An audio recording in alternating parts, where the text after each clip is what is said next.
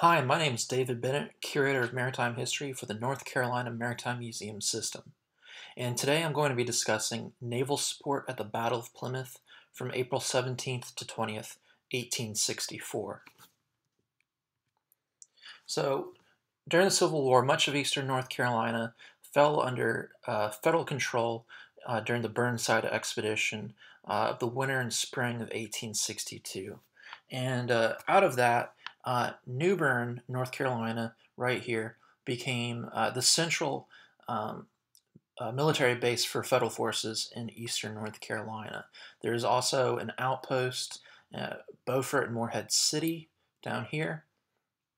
Another outpost was at Washington, and another outpost at Plymouth, North Carolina. And of course, Plymouth is the subject of our discussion today. There was another federal outpost at Roanoke Island, however, that's not featured on this map.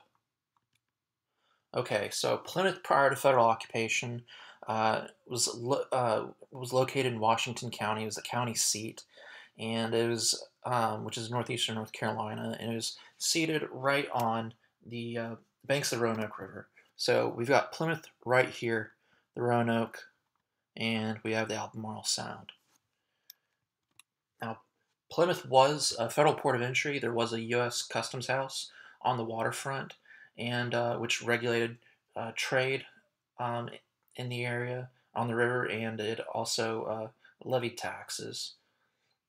It was a fairly prosperous community that benefited from several industries, including naval stores, agriculture, lumber, and shipping.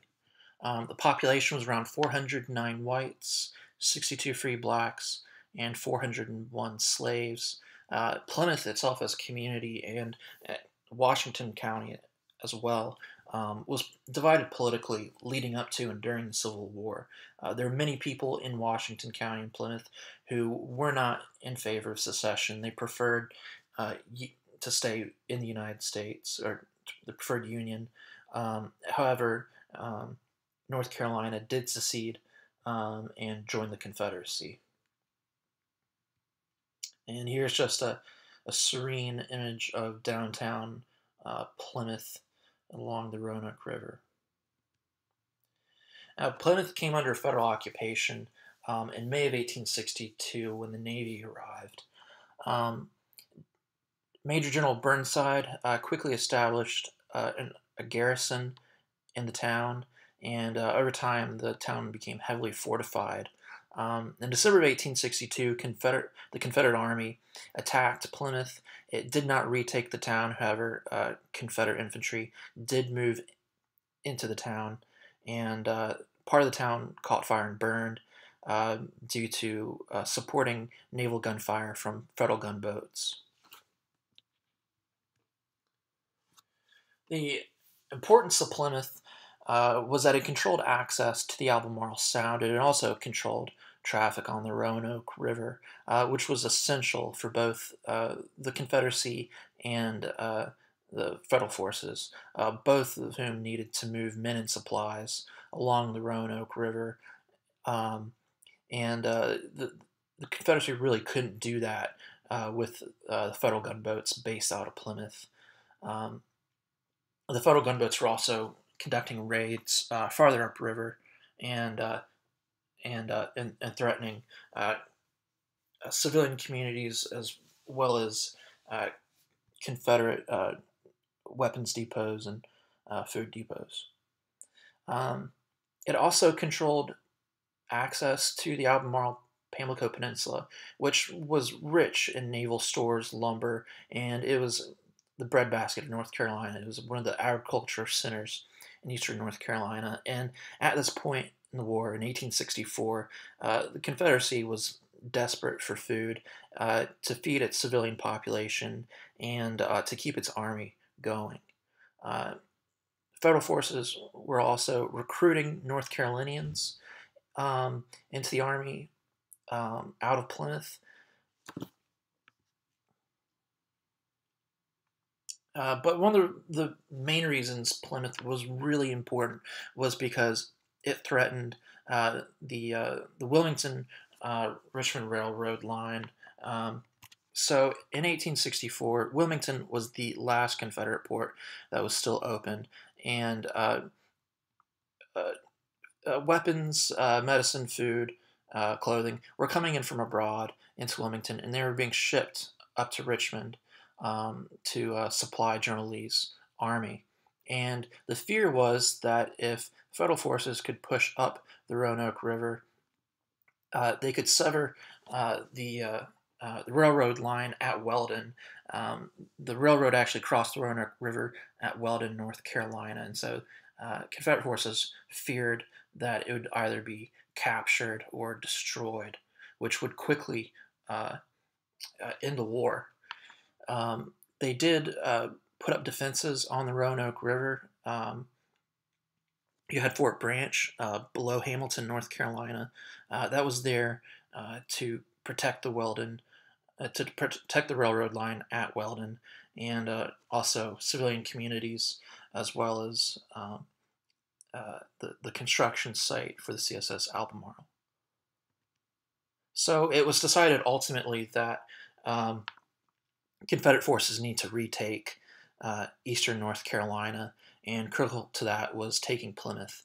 And the man in charge of this campaign to retake eastern North Carolina was Brigadier General Robert F. Hoke. He was a native of Lincolnton, North Carolina, and a graduate of the Kentucky Military Institute. He had a remarkable military career. He went from second lieutenant to brigadier general in less than 2 years, and he achieved that rank at the age of 26. Of course, during the Civil War, there's a high attrition rate amongst officers, and he was also an exceptional leader as well, which is why he was able to attain that rank so quickly. And like I said, he was the commanding officer of Confederate forces at the Battle of Plymouth, and after the battle, he was promoted to Major General. And these are his forces that he had underneath him.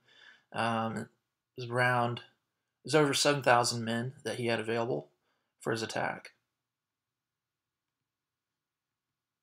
And then he was Hoke was supposed to have coordinated his operations with Commander James Cook of the Confederate Navy. Cook was a native of Beaufort, North Carolina, who's orphaned at an early age, and he made the U.S. Navy his life. And when North Carolina seceded from the Union, he chose to join the Confederate Navy and conducted operations in eastern North Carolina. He was eventually helped oversee the construction of the CSS Albemarle, which we'll discuss here in just a minute. And he was later promoted to captain and made a commanding officer of Confederate naval forces in North Carolina after the Battle of Plymouth and the Battle of Albemarle Sound. Okay, the CSS Albemarle was going to be part of the offensive operations against Plymouth, and was also going to participate in the recapture of eastern North Carolina from Federal forces. It was 152 feet length overhaul. It had 45 feet at the beam, and it had 8 feet of draft. Its casemate, this superstructure right here, was wooden with iron plating on it. It was armed with 2 Brooks rifles that could be rotated to fire out of different gun ports. But its real weapon, its real offensive weapon, was an 18-foot ram that was made of oak and plated with iron. Is powered by 200 horsepower engines, two 200 horsepower engines, and it had 2 screws underwater. So Gilbert Elliott was the man tasked with overseeing the construction of the Albemarle. He was originally from Elizabeth City, North Carolina, and grew up around the shipbuilding industry. At the outbreak of the war, he joined the Confederate Army as an officer and was assigned to Special Naval Service. In the spring of 1863, he was tasked with constructing the CSS Albemarle, and the site of Edwards Ferry, which is not far from Scotland Neck, North Carolina, was chosen as a spot. It was actually constructed in a cornfield on the banks of the Roanoke River, and it's so impressive. He was 20 years old at the time when he was selected for this job. Such a massive amount of responsibility, as well as a lot of technical work for such a young man. The plans for the Albemarle were laid out by John L. Porter, chief constructor of the Confederate Navy. And here's some just very basic construction plans of the Albemarle. We've got the screws or the props right here, casemate, Brooks rifles right here, showing that they're able to be rotated to fire out of gun ports. And just here's another image of the Albemarle under construction.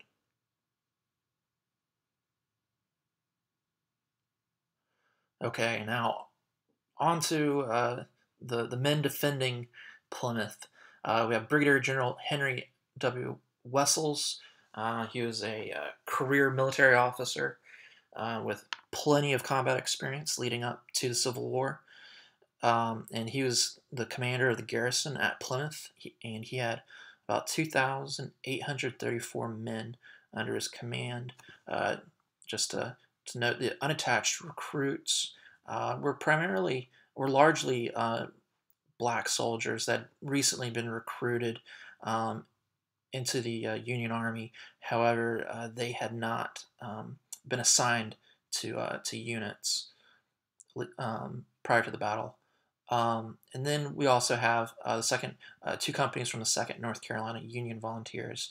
Many of those men were recruited from northeastern North Carolina, and there was also quite a few deserters from the Confederate Army who joined in that unit.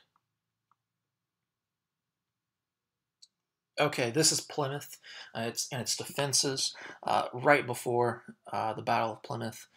So its defenses are Fort Gray, right here on the Roanoke River, Fort Wessels, just outside of town, Fort Williams, which is really the central fort for the defense of Plymouth, Conaby Redoubt, a small sort of earthen defense right here, and Fort Comfort.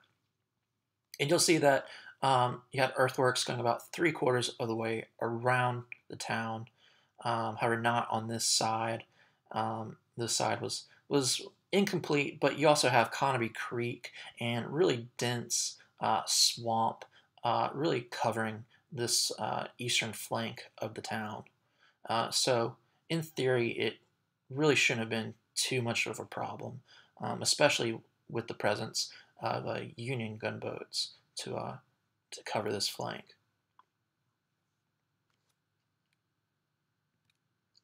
Okay, and of course, the man in charge of the Federal Naval Forces at Plymouth was Lieutenant Commander Charles W. Flusser, Maryland native and a graduate of the U.S. Naval Academy. So he was a career naval officer, rather young man at the time, and he had about 410 sailors, a little bit more, under his command. And he had the bombshell series Massasoit, Miami, Southfield, Whitehead under his command. And he also had a small steam launch, the Dolly, and the Miami was his flagship. So we have the bombshell right here. This was actually a U.S. Army gunboat. The Army did have a handful of gunboats in eastern North Carolina that were primarily there to transport men and supplies and provide some short-range naval gunfire support. Had the USS Ceres, small paddle wheeler, side paddle wheeler. The USS Massasoit. The USS Miami, again, Flusser's flagship. The USS Southfield. However, this photo isn't actually of the Southfield. It's actually a photo of the USS Commodore Perry. I couldn't find a good enough photo or drawing of the Southfield. However, it was similar in size and design to the Commodore Perry. Both the vessels had actually been ferry boats, double-ender ferry boats up in New York prior to the outbreak of the war, and had been obtained by the U.S. Navy and armed. And then we've got the USS Whitehead, and the Whitehead's actually this smaller vessel right here, not to be confused with this larger side paddle wheeler. Okay, now let's talk about the river defenses at Plymouth. There are quite a few.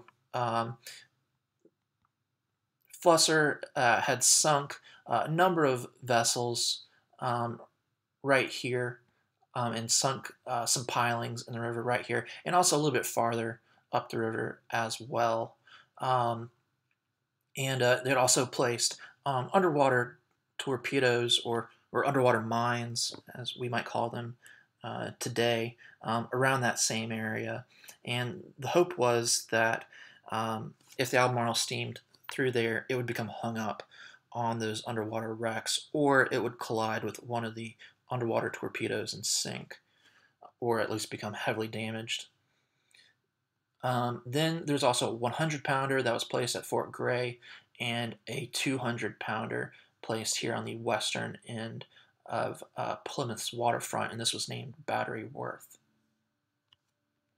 And here's just an image of what that 200-pounder would have looked like.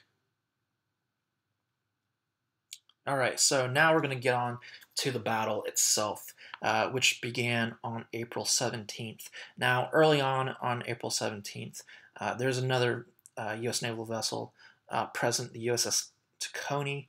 However, it was sent away from Plymouth because it was believed that there's a greater threat at Washington, and they didn't think that there was actually an attack that was going to take place on Plymouth earlier that day. They didn't think the Albemarle was ready to, based on their intelligence, to make its way down the Roanoke River, and they knew that Plymouth was going to be attacked by both Confederate naval and land forces, so they weren't quite expecting an attack on the 17th. There's also some correspondence that suggests that there might have been a disagreement between the commander of the Tacony, Lieutenant Commander Truxton, and Lieutenant Commander Flusser over seniority, and that could possibly be one of the reasons why the Tacony left. But the sort of official record was that it wasn't needed, and there was potentially a greater threat aimed at Washington, North Carolina. And of course, General Wessels in this correspondence here notes that having the Tacony leave Plymouth was a decision that he regretted. Okay, so the attack on Plymouth began on the evening of April 17th, 1864. Confederate forces arrived around 4 o'clock, and artillery barrage began and went on until about nightfall, and there was intermediate skirmishing. Most of the Confederate forces came up right here out of the southwest into Plymouth. Ransom's brigade is right here, Mercer and Kemper's brigade, and there was a number of Confederate infantry forces. Elements of the 11th Virginia were out here laying siege to Fort Gray, and then farther upriver you had Colonel Deering with his artillery about 2 miles upriver, bombarding Fort Gray. Okay, at 2 p.m., the USS Whitehead was posted up close, fairly close to Fort Gray, to wait and watch for the CSS Albemarle.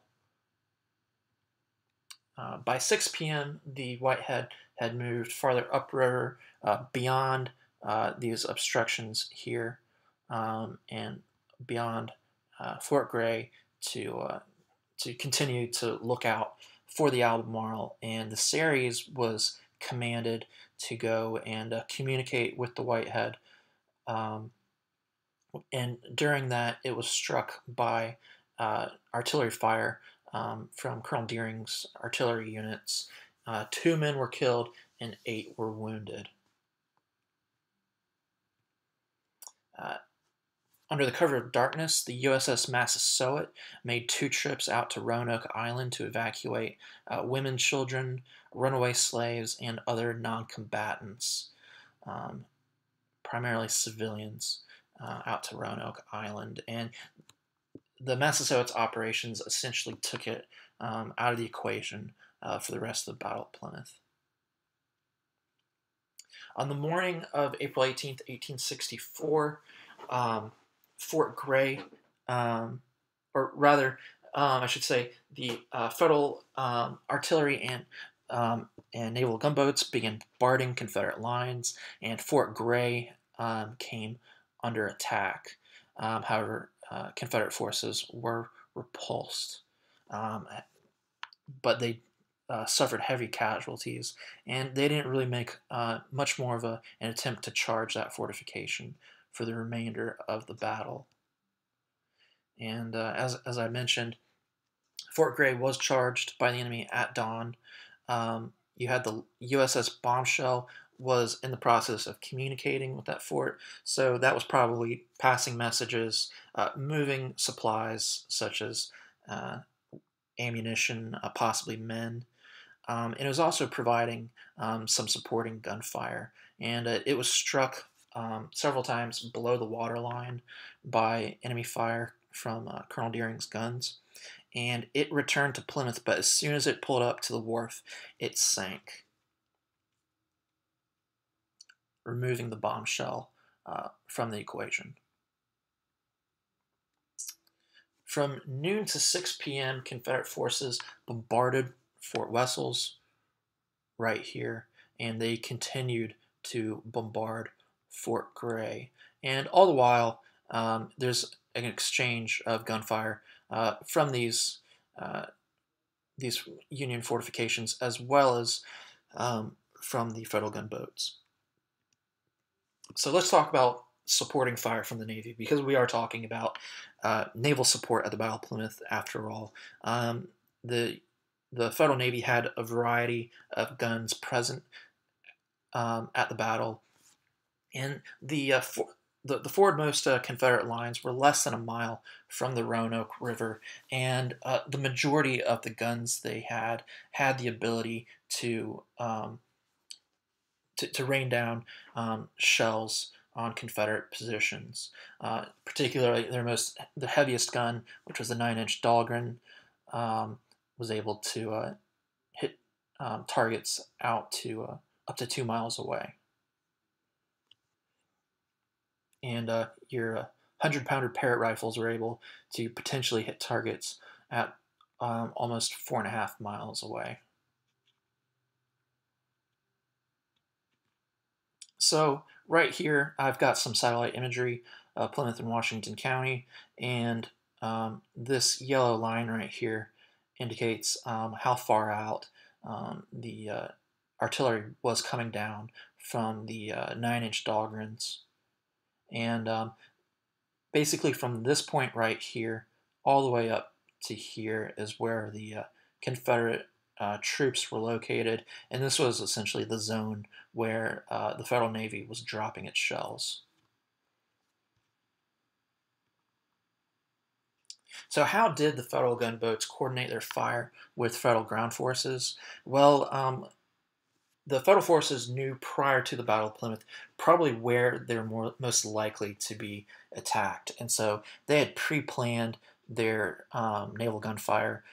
They already had the coordinates. They knew the elevation that they needed for their guns. They knew how to cut their fuses. They're using a lot of timed fuses so they could get air bursts above their targets that they so desired. The Union Army also had artillery observers. Some of the accounts talk about artillery observers being in church steeples and able to observe the Confederate lines. And there's also several pieces of correspondence and records that indicate that messages were probably being passed by canoe from the Army out to the Navy. And at least on one occasion, we do know that Flusser came ashore to talk to General Wessels during the battle. And then I have a couple of accounts that I just want to read y'all about naval gunfire from the USS Miami. Um, we have one from this young man, Sayers Nichols, writing to his mother that at 4 o'clock we opened with our guns and firing over the heads of our own forces planted our shell right in the midst of the enemy. We repulsed them 3 times and finally drove them 5 miles back from the town. I don't know if they actually pushed them back 5 miles, but they certainly probably pushed them beyond the range of where the Navy was dropping its shells. And then on the other side, the Confederate Army, the 8th North Carolina Volunteers, we have an account from one man who wrote, "The gunboats in the river also took part in shelling our batteries in line. One shell from a gunboat came over the town, struck the ground about 150 yards in front of the 8th, ricocheted, and the next time struck the ground in the line of the regiment and exploded, killing and wounding 15 men of Company H." Okay, so back to the battle. From 6 p.m. to 11 p.m. on the 18th, um, the attacks continued. At 6 p.m., the Confederate infantry attacked Fort Wessels right here. And during the attack, Colonel Mercer was killed in action. Um, while this attack was taking place, General Ransom ordered an attack on Fort Williams, sort of a diversionary attack, and his units suffered heavy casualties. All the while, there's naval gunfire coming down, and Fort Wessels surrendered at 11 p.m. One of the reasons why it was forced to surrender was it was suffering from heavy Confederate artillery fire. However, it received some friendly fire from one of the Federal gunboats. 2 exploding shells struck the fort, one on the parapets and one right in front of the door of the magazine. During the battle, Captain Nelson Chapin, the commanding officer, was killed, and ultimately the fear was that if another shell landed inside the fort, it might actually set off the magazine and blow everyone up. And here's an account of that nighttime artillery exchange by an anonymous correspondent with the Richmond Daily Examiner. And he wrote, "The action commenced about sunset, the night being perfectly clear with a full moon. Every object was visible. The sight was magnificent. The screaming, hissing shells, meeting and passing each other through the sulphurous air, appeared like blazing comets, with their burning fuses, and would burst with frightful noise, scattering their fragments as thick as hail." And so just an awe-inspiring and an absolutely terrifying image put eloquently. All the while the battle is taking place, CSS Albemarle received orders to steam for Plymouth, and it was joined by the CSS Cotton Plant. And on the way down, Albemarle suffered from quite a few engine problems, and the rudder was damaged. And just in order to try and better handle the vessel, that it was not an easy vessel to maneuver. They actually went stern first down the Roanoke River, and the vessel was even finished when it started steaming for Plymouth. Men were still working on the vessel to get it ready for action on the way down the river. And it arrived just above Plymouth around 10 o'clock at night.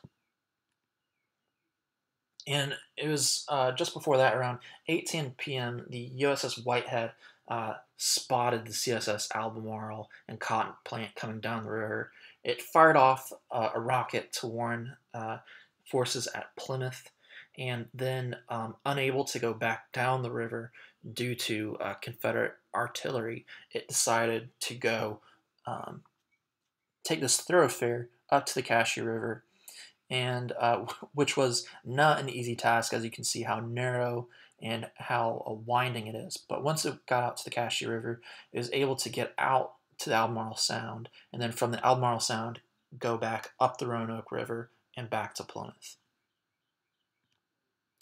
Um, but once the Albemarle was about 3 miles from Plymouth, it stopped due to those underwater obstructions, and uh, uh, the Commander Hook wasn't sure what to do. He was afraid of getting hung up on those sunken vessels, and he, uh, he wasn't sure if he was actually going to be able to get to Plymouth. Gilbert Elliot, however, had volunteered to come along as an aide on the trip, or and he volunteered to go out and conduct soundings, and he discovered that there's 10 feet of water over the obstructions, which would have allowed the Albemarle to continue down the river to Plymouth. And it was due to a freshet that was taking place. So, in other words, there had been a lot of rainfall that had taken place, and the river was flooding.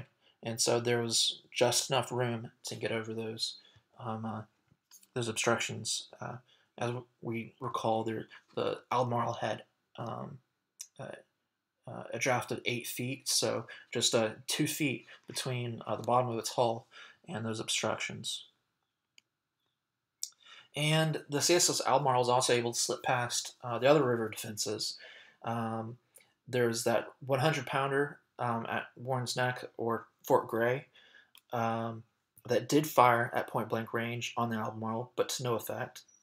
And then the 200-pounder Battery Worth, for some reason, never fired on the Albemarle at all. Now, just prior to the Albemarle arriving in downtown Plymouth, the Whitehead had returned about 12:30 a.m. Um, and it was at 3:15 the USS Ceres had spotted the Albemarle and reported it to Flusser.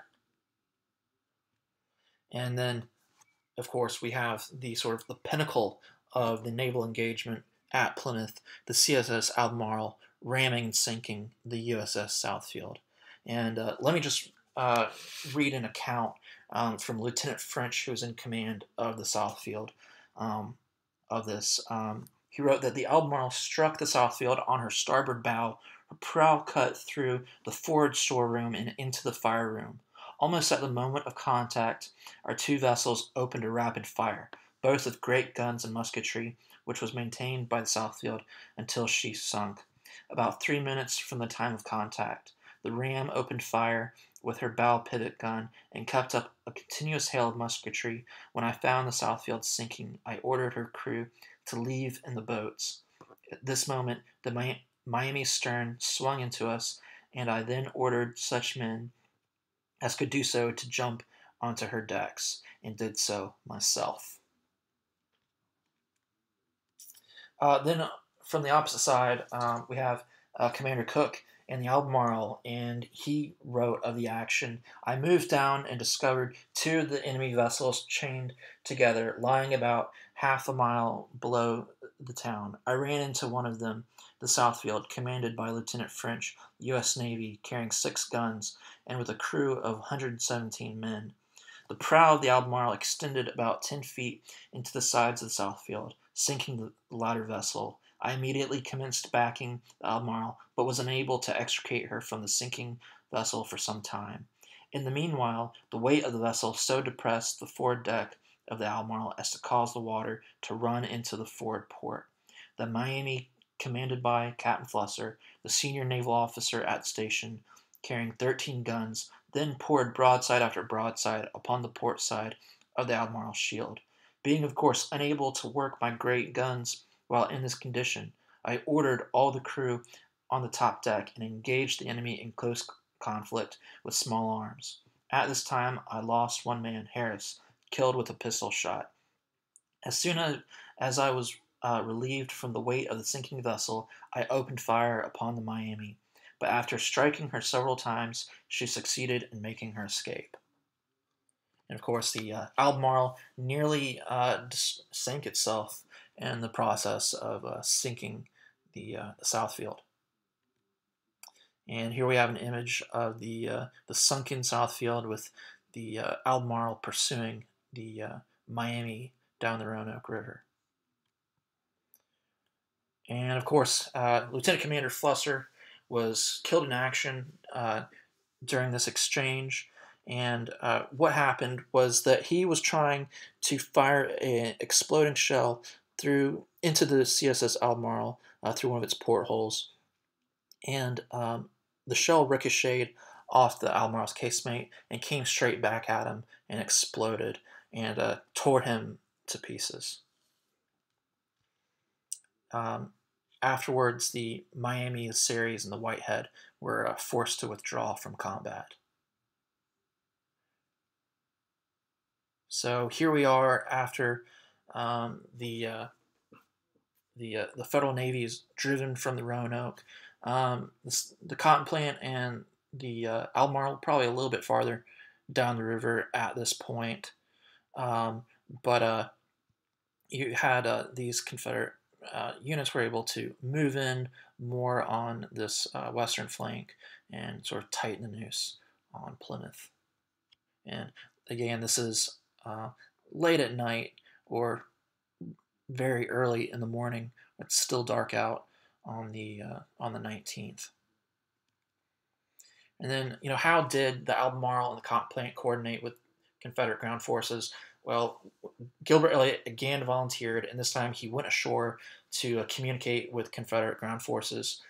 We don't have a whole lot of details on how he exactly did this, and it was probably a really difficult journey because we do know that he went farther downriver and made his way around the eastern side of the town probably, and he would have had to have crossed through dense swamp, crossed at least one creek, and made his way out to Confederate ground forces, which would have taken quite a bit of time, and the details are a mystery today.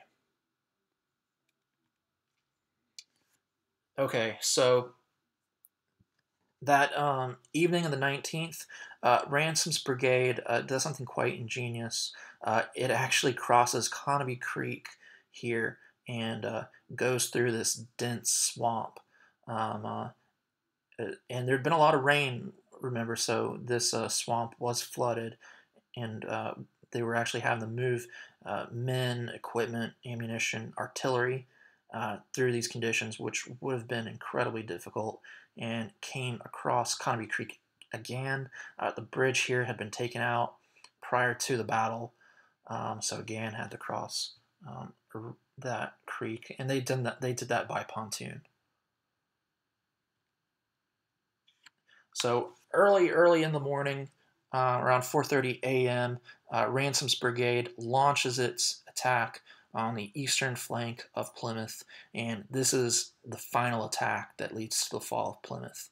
And they had coordinated with the cotton plant and the Albemarle, who were moving down the river alongside the Confederate infantry, providing naval gunfire support. And we know this from a couple of accounts. There's one Union soldier who wrote that as the Albemarle and the cotton plant were coming up the river, it sounded like a peal of thunder when their guns started going off. And there's also some friendly fire that Confederate infantry received from the Albemarle during this attack. But you had two units move in along the shore. One of the units actually went all the way out to Battery Worth and captured Battery Worth, which took that 200-pounder out of the equation, which allowed the cotton plant and the Albemarle to move farther up onto the waterfront area. You had another unit make this sort of roundabout movement to attack Conaby Redoubt and one unit attacked Fort Comfort while another attacked this smaller fortification. And they were able to drive into the town and fight house to house, street by street.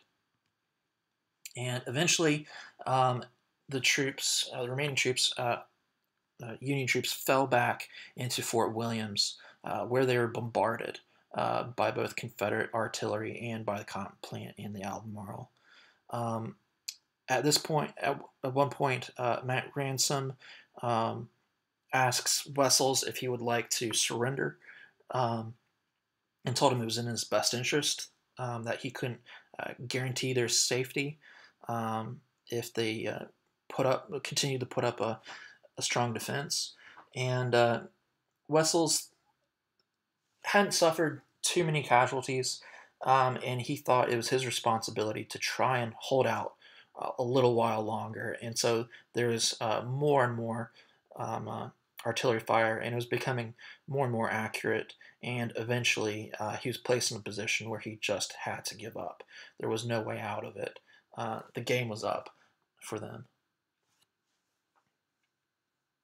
And it's important to note that Fort Gray was the last fortification to hold out, and it did not surrender until Fort Williams fell right here. So the surrender of Plymouth took place at 10 a.m. on April 20th. You had some of the North Carolina Union infantrymen were able to escape by canoe from Plymouth. They feared that they were going to be executed or treated poorly by Confederate forces, because quite a few of them were deserters from Confederate units. There also may have been a massacre of black troops.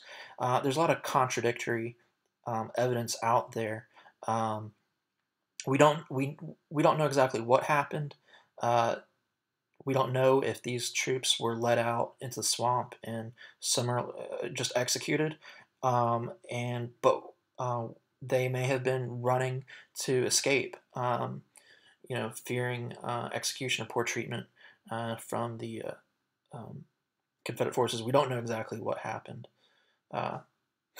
Then General Wessels was sent off to a variety of different prisons before he was exchanged. He was only in prison for less than 4 months before he returned to Federal lines. However, the enlisted men and regimental officers were sent to Andersonville, Georgia, and placed in a POW camp there. And this image right here is actually a scene from Andersonville. It was overcrowded, not enough food to go around, poor sanitation, it was rampant with disease, and just an incredible amount of suffering took place at Andersonville, where quite a few men captured at the Battle of Plymouth ultimately died due to disease and exposure. The casualties from the Battle of Plymouth. Confederate forces suffered 163 deaths and 554 wounded. The Federal forces, however, we're not sure how many men were actually killed and wounded. There wasn't an exact number ever reported. The accounts vary wildly. They go all the way from 115 killed and wounded all the way up to 2,600. Realistically, though, the number is probably somewhere between 115 and 200 killed and wounded in the action. There was a sort of brief investigation. I'm not even sure if investigation is the right word, but certainly a study into the fall of Plymouth. And the sort of main question that the U.S. Army had was, could General Wessels have held Plymouth?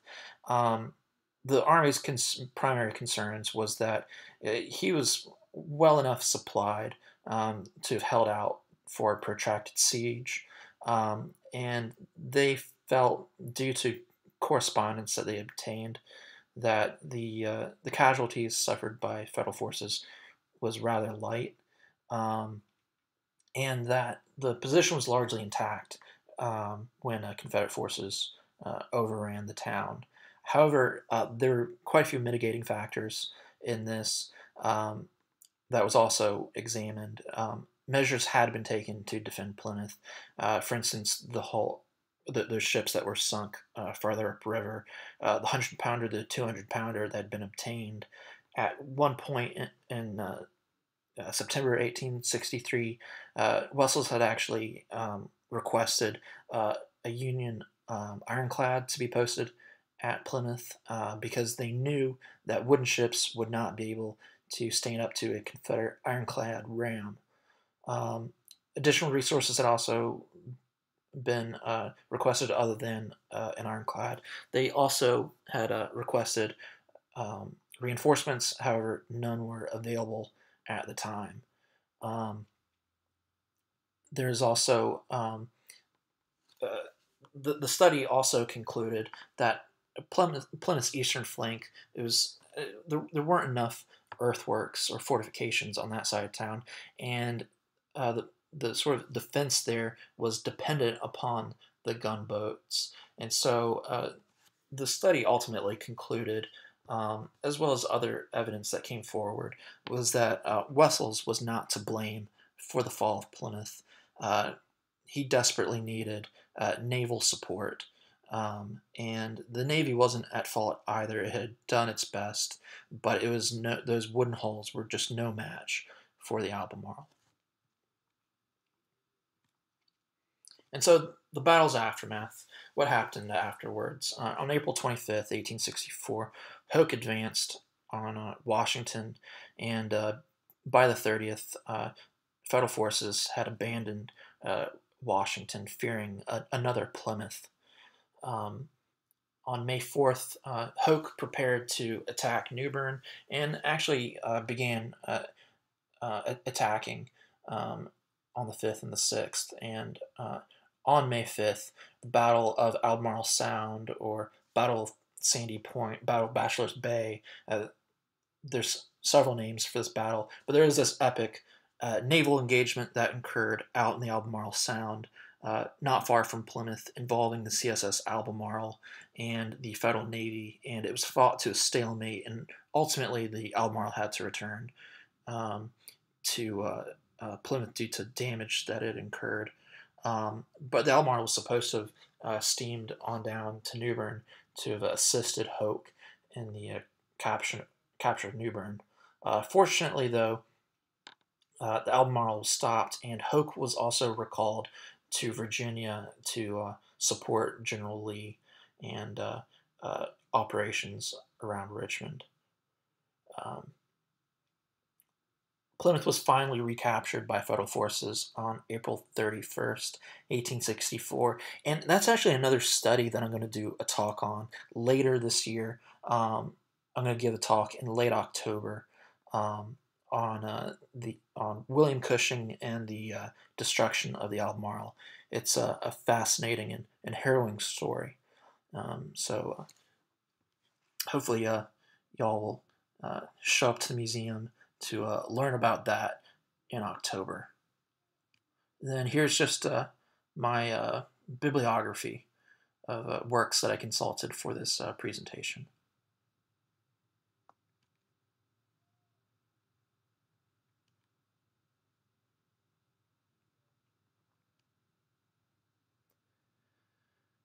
All right, so that ties everything up. I hope y'all had a good time listening to this presentation, and we'll see y'all later. Have a good one. Bye.